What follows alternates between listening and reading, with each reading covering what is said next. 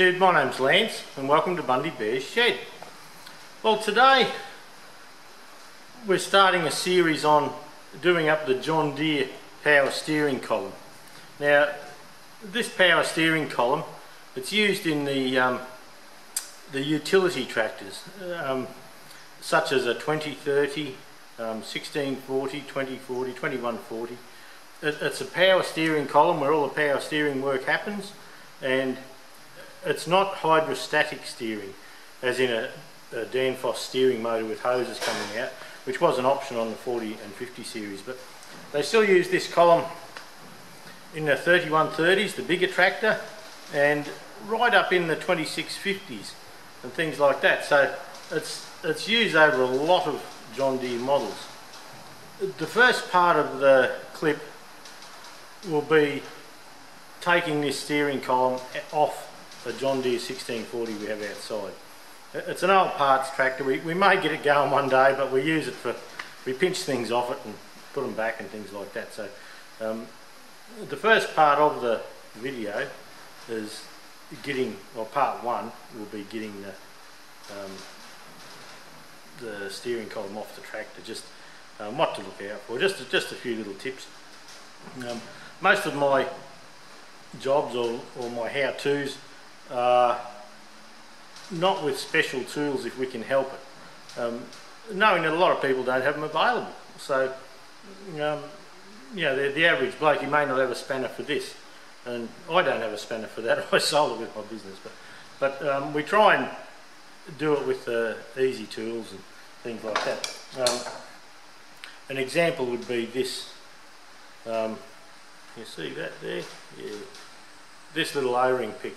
And look, that's a 2.5mm welding rod. It's a nickel rod, and you grind a point on it, knock the flux off it, and put a right angle end on it. That's a particularly handy tool, as down in the column here there's 6 O-rings that we need to get way in there to get out. So there's a few little bits and pieces like that that will help, but we will try and do it with just standard hand tools. Some of the tools I had for this, specialty tools, I sold a workshop and they went with that, and I haven't had cause to make them yet, but we may well do. But stay tuned, we'll run through this steering column, just put a steering seal kit through it, and we'll go from there. We'll try and take it step by step, and the idea of the videos is that if you have this tractor at home and you'd like to have a go yourself, well, it'll give you the confidence to buy a kit and have a go. It's something that you could reasonably do with a little bit of mechanical aptitude. You don't have to be the best mechanic on the road or down the street. It's just, most of it's very simple, and once you're shown, you may have a go and you may feel confident. So that's what it's all about. So stay tuned. We'll slowly work through this. I may do it in a couple of videos, like the one where I pulled it off the tractor will be one, and probably pulling it apart will be one, and putting it together will be a video, and things like that. And I always drop stuff, so it's a poor video if I don't drop anything. So I usually drop a few things. But anyway, stay tuned and we'll see if we can get a bit of an interesting video happening.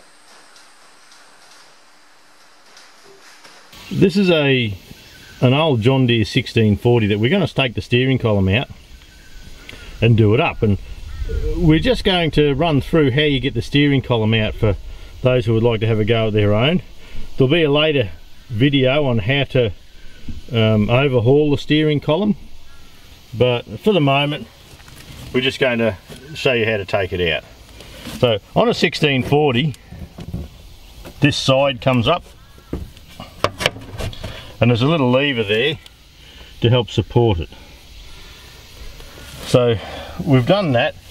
I always have a piece of rag ready, and the process we need to go through is undo this plate here.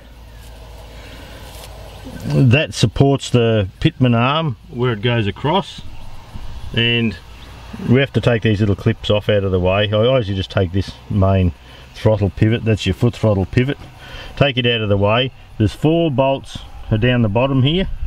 There's one bolt halfway up the column there, each side, and then we'll focus on down in here. So for the moment we'll just start it off by pulling this plate off and showing you what's in there.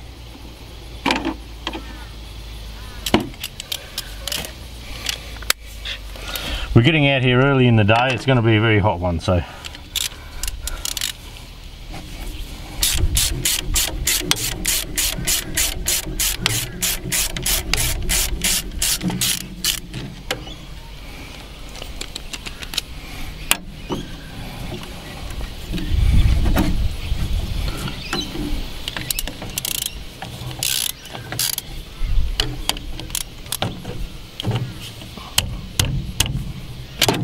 I have to go a bit shorter with my spanner. I'm trying to stay out of the frame a little bit, so.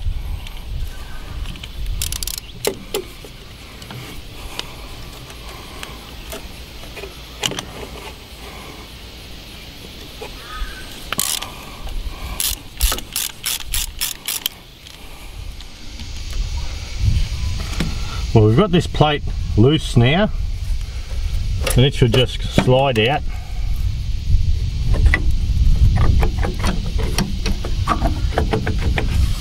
I should have really taken these little clips off instead of trying to take a shortcut.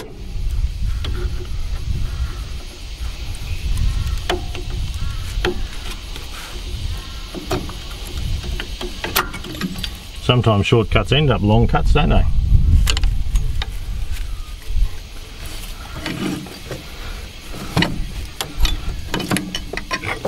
And that lets us pull this housing out. Now this housing has a support bush in here, and that support bush supports the main shaft going through to the other side. Now on a 40 series tractor, at this point put a piece of rag in the hole.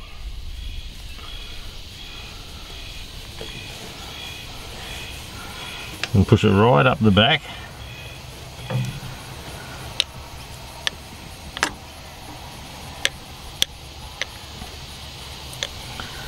And there's a reason for doing that. Now we've undone the screw, we've taken this tab washer off, and the tab washer holds the pin in, and then you can reach in with a pair of pointy pliers or something like that and take the pin out. Now this little tab washer sits on the pin like that, and that keeps the pin from coming out. This is also the reason that you put the rag in here. When you undo the washer or the bolt and this lock tab, it is very, very easy to drop that down the bottom. It will go down the hole here, sits on top of your high-low, and you may get it off with a magnet, but most of the time it wants to slide off to the side.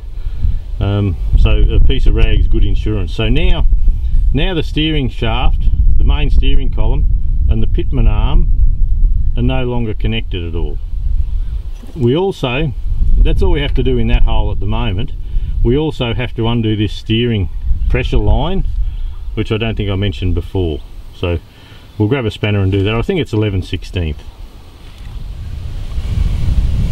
Right, our next thing is to take these 4 bolts out around the bottom.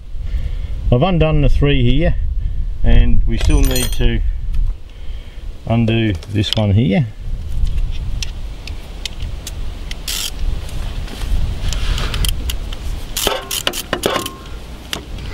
I've loosened that up just to make it a bit easier with the filming.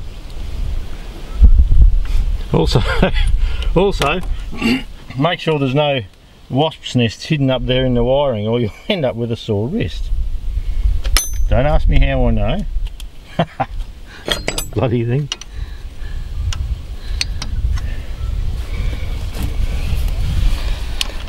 Try and work over the camera here.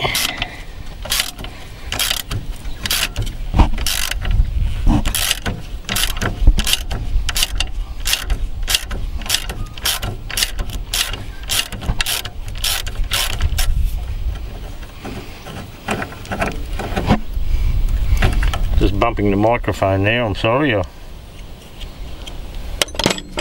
Okay, so all the bolts are out. That column should be quite loose there now. And when you do yours, make sure you clean all the junk around here like I haven't done. Being an old tractor, I haven't worried too much about it. We're going to go right through this old, if we continue with this old girl, we're going to go right through it. So we'll bring that down out of the way. And there's our steering column. I'll go around the back.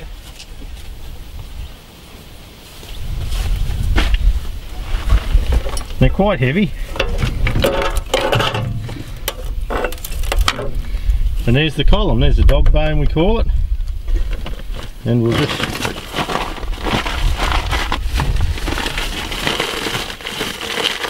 try and cover everything up.